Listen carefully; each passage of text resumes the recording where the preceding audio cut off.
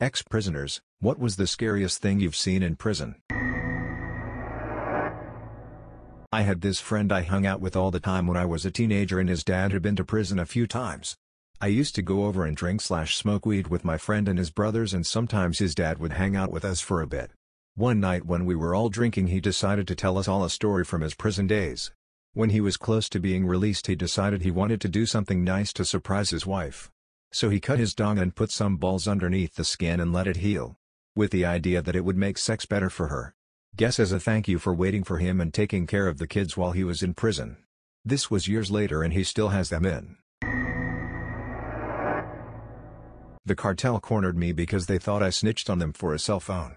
Dozens of eyes staring me with the intent to kill, until my ex-bunkie, one of the leaders, came over and vouched that I was legit and never said a thing about the stuff he did. The guy they were really looking for checked into solitary the next day, and I was cool again. It wasn't something I saw so much as something I heard. Don't read if you have a weak stomach. This guy came in, very scary dude. He was openly a necrophiliac. The guy was doing time for desecration of a corpse. I was just a kid when this happened, so I was in the 18 to 24-year-old block, known in many jails and prisons as the jungle. Kids in jail are young, curious, and refuse to believe anyone out there has seen or done worse than they have in general. So people started asking this guy questions, trying to call his bluff and get him to explain what he was really in for. He stuck to his story that he got caught ducking a corpse in a cemetery. So here's where shit got bad. They started asking questions and everyone realized he was dead serious, no pun intended. He explained to us that it's very simple to duck a dead female body. He said you simply dig the corpse up, lubricate the anus, puncture if necessary, and slide a curling iron inside for 5 to 7 minutes. He explained the vagina's close proximity to the anus caused this to warm the vagina up and make it feel lifelike. He said any scarring or burning to the anus didn't matter, as this was all about making her feel alive while you needed her and nothing else mattered. The utter matter-of-fact manner in which he explained it all, coupled with his jacket papers showing what crime he was incarcerated for, showing he was in for desecration of a corpse. No one asked him anything after that. No one messed with him or got in his way, not even groups of dudes ever messed with him. I saw some savage beatings, met some killers, armed robbers, truly scary, awful people. Nothing stuck with me like that, though. 12 years later, I still think about that guy sometimes and get the creeps.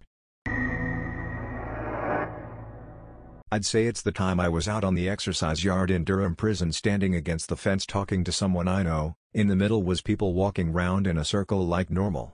This guy steps out of the circling crowd and slashes the guy right next to me and steps back into the crowd. The guy looks at me and starts saying, "Have I been slashed? Have I been slashed?" Honestly, the side of his face was wide open. I thought I could see his teeth. I just exhaled and leaned back against the fence, pretending I'd saw nothing. Nothing else I could really do, and I wasn't getting involved in whatever it was that was happening. Anyway, the alarms went off and the screws pulled him out of the yard. Another thing that wasn't scary really, more shocking but has stayed with me, was when I saw somebody hanging when I was in North Allerton Young Offenders. You had 3 landings, floors, on the induction wing. The bottom landing was used as the association where you went out for an hour a day and made phone calls and such. Anyway, I'm waiting to use the phone and a cell alarm went off on the landing above. A screw went to the door and starts screaming for help and opens the door. In your pad you had like a shower board is the best I can describe it, that blocked off the view between the toilet and your double bunk. As I looked up I saw a lad hanging off it, pretty much blue in the face. The screw is grabbing him by the legs and trying to keep him up, and another screw runs in and cuts him down. Loads more screws turn up and they have him laid out on the landing doing CPR on him. They put what I can only describe as some sort of shoehorn down his throat. There's mumbling and they carry him off and I never saw him again. The prison was small, so if he was alive I probably would have seen him again. Not really scary but messed up. Was locked up in Japan and there was a Korean guy who came in. You aren't allowed to talk at all, and when you talk to the guards it should be in Japanese. The whole place is silent basically. We're locked down except for 20 minutes to shave in an outside corridor, and brush teeth morning and night. Showers once in 5 days, timed 15 minutes, unless it falls on a weekend or a public holiday, in which case 24 hours lockdown. It messes with your head when you can't talk, so some of us stood at the risk of getting ducked. This Korean guy couldn't speak a ducking word of Japanese, so he was ducked. They brought in a translator who only spoke English and Japanese to try and talk to him, but nothing happened. I spoke some basic Korean and whispered to him through the bars at the back to relax and stop talking, but he kept going. The guards came up and told him in Japanese they were gonna beat him to death if he didn't shut up. He kept on trying to say things and they got a couple guys and forcefully dragged him to an solitary isolation cell with no windows or any entertainment whatsoever. We have no view of the isolation cell and he screamed cause it sounded like they were beating him. A Chinese inmate was frequently denied water, no tap in the cell, and abused verbally daily. He cried when I spoke to him in Chinese cause he hadn't heard it in forever. Not me, but this is a story that makes me shiver whenever I think of it. There's a guy who was in a large gang and went to jail many times between the age of 18 to his late 20s. He's in his 30s now and has changed, left the criminal underworld and now travels the country and holds lectures to teenagers about his life and how if you're involved with gangs, seek help to get out, don't ever go down that path. The first time he went to jail, at 18 years old, it was night and he was trying to sleep. There was a loud scream that woke everyone up. Both guards and other workers ran to the cell where the scream had come from, where one inmate had thrown a liter of boiling cooking oil that had been boiled at the highest temperature for over an hour on another inmate's face. A worker there panicked and didn't know what to do. So this woman took a wet cloth and put it on the man's face. When they tried to remove it, the man's skin and flesh just peeled off with it. Pretty much his entire nose was ripped off, along with parts of his cheeks, chin, an eyelid, etc. Just hearing about it is horrifying.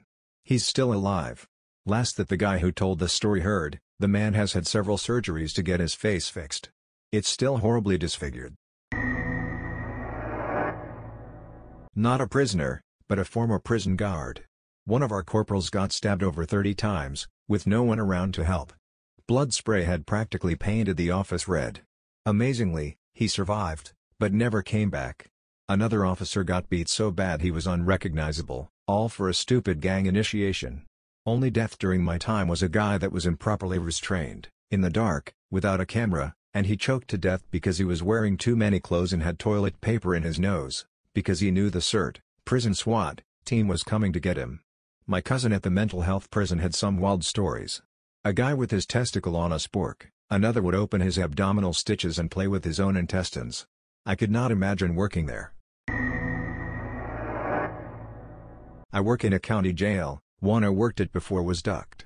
Saw a guy get his head slammed against the wall by other inmates until his skull cracked because he was the only white guy in an all-black pod. He survived but was still in the hospital after a brain bleed whenever I quit the jail. Another guy was stabbed in the eye with 3 pens tied together in his sleep. The guy who stabbed him was a 50-something-year-old white guy who did it to earn protection from a gang in the jail. One guy started popping off with the N-word one night, so the inmates in with him tied him to a bunk, cut off all his hair so rough he had gashes all over his head, pissed on him, beat him, and sodomized him for 3 days.